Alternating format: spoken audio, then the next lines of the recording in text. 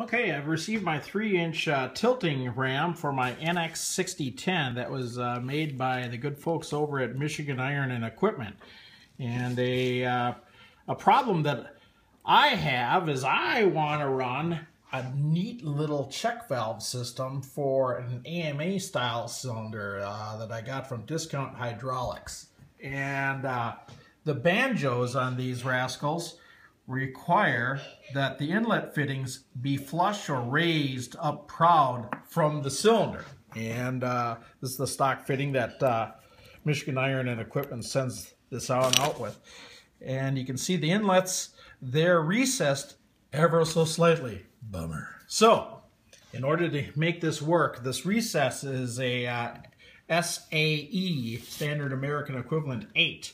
And the banjo nuts are 3/8 inch British Standard Perpetual 19. So I need to go from SAE 8 to British 3/8 19. And in order to do that, I have to go through a few adapters. First, as far as I know, a single adapter doesn't exist.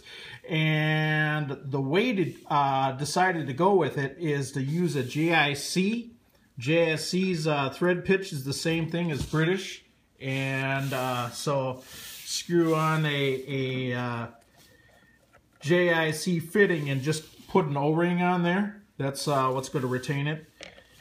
Hold the fluid in there. Then we start adapting the JIC on up, and we can screw in. It's kind of hard to look through the camera, see what you're doing. There we go.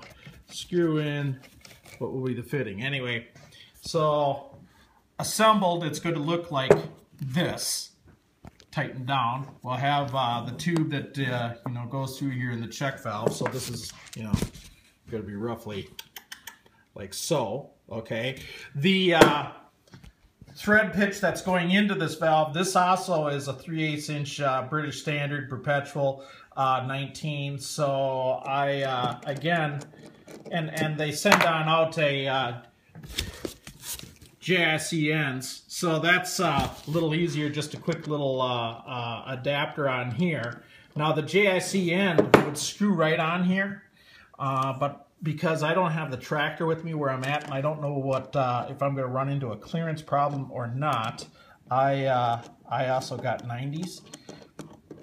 So if I need them, I'll be able to shoot the hoses off straight out of here 90. So you can kind of imagine how this is all going to go. The right is the bottom, the left is the top on this cylinder. And so this is how this is going to be, and technically I've got all kinds of space so I can rotate this entire mess if need be, side to side. Now I will figure that out when I get out to the field, but that's what you need. And I went to Parker to get the bits, and Parker's the last place I want to go because it's the single most expensive place. But this is my parts list right here. Here's the Parker part numbers. You can see them. And this will make this inline check valve work with this neat little AMA kit that I got from Discount Hydraulics for, I think it was $58. So $58 for the check valve, that's a good deal. Another $73 for the fittings from Parker, my local Parker jobber. And then I want to say the cylinder was right around $300 from Michigan Iron. And I think it'll be money well spent. And I'm super happy that I'm going to be able to have a check valve in here so that I won't have any creeping going on with the cylinder if a hose pops or anything like that. So that's...